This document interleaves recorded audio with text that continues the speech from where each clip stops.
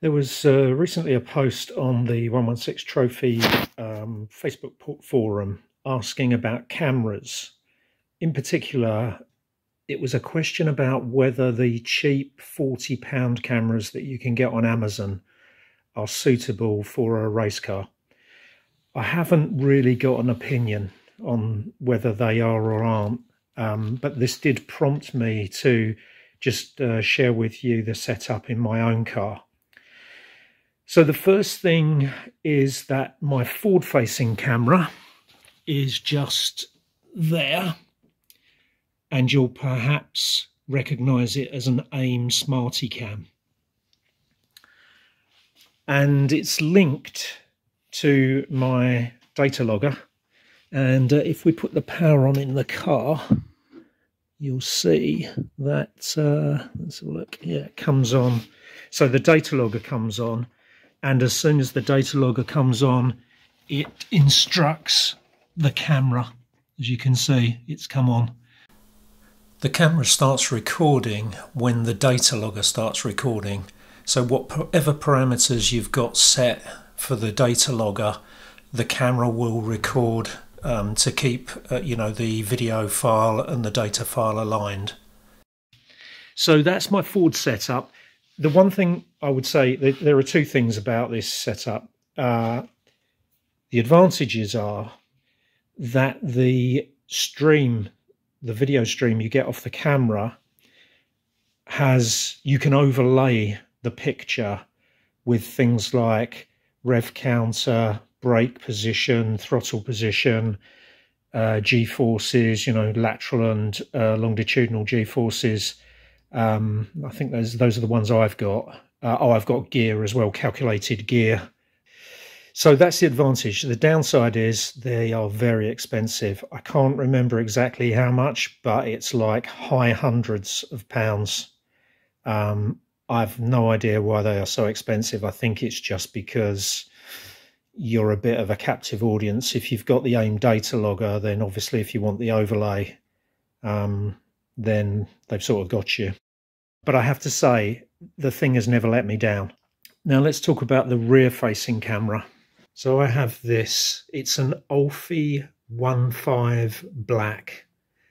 I looked on the website this morning, and they're listed at £149.99, so £150.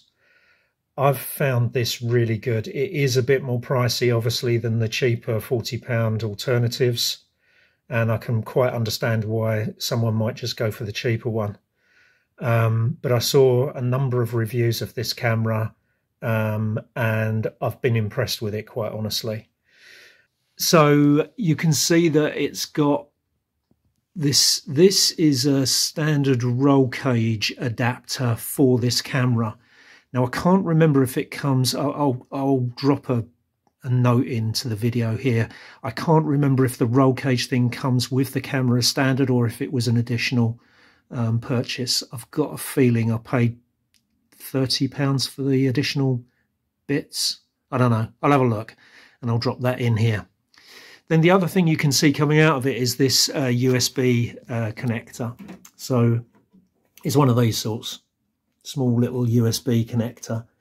And that is a long cable that goes right across, down the side, across the floor, and actually it goes to my front, to my console, my center console, and perhaps you can see it there, the cable looping up into where the lighter is, the lighter adapter. So let's go and have a look at that bit. What I have here is one of those, you see them all the time advertised, lighter to USB adapters. Now they're not all equal, I can tell you. I bought a really cheap one to start with, and what I found was it wouldn't deliver enough current to keep up with the camera. And so what happened was the camera would run out of charge before the end of the race, because we raced for 90 minutes, just in case you're not a 116 Trophy racer. But this one that I've got here, and I will drop a link for this into the into the video. This one is, I think it's a 3 amp adapter.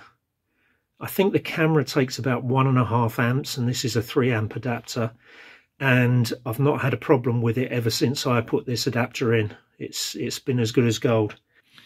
One of the problems you might see on videos, and I've suffered it myself, is basically the view through the screen burns out and you can hardly see the cars because everything's just burnt out. You can see all of the inside of the car perfectly, so the dash all shows perfectly, but as soon as you look through the picture through the windscreen, it looks terrible. And same at the back. Now what you need to look for is the exposure setting. On the Aim camera you can position, it's got auto exposure adjustment, but it will do it in a small little window, and what you do is you position that window within the frame of the picture. So you need to make sure that the window is fully inside the part of the picture that's looking out through the windscreen. And if you do that, that solves that problem. There's a similar thing on the Olfi camera. I can't exactly remember the details. Maybe that's something I should drop in here. Yeah, there's an exposure setting for the Olfi camera. I know there is on the GoPros as well, because I helped Matt Highcock set up one of his GoPros. I think he's got a Hero3, and he was having a similar problem with the picture being burnt out, and we managed to get it to show properly by changing that exposure setting. So this rear camera, the one thing I haven't covered about this rear camera is how do I switch it on and when does it come on? Well, actually I've configured it to come on as soon as it detects power through the USB cable. So let me show you that. So unfortunately, my data logger comes on as soon as I apply power to the car, which is not actually what I wanted, but it's an outstanding issue I've got to deal with. But if I turn the camera around and we look at the Olfi, the back of the Olfi camera, if you can see it there.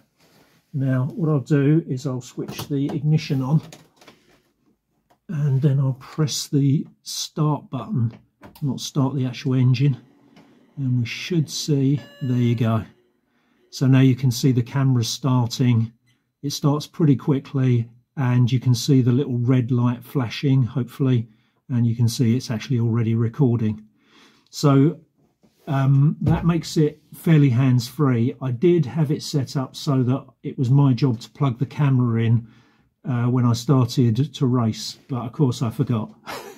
So this is a much better setup.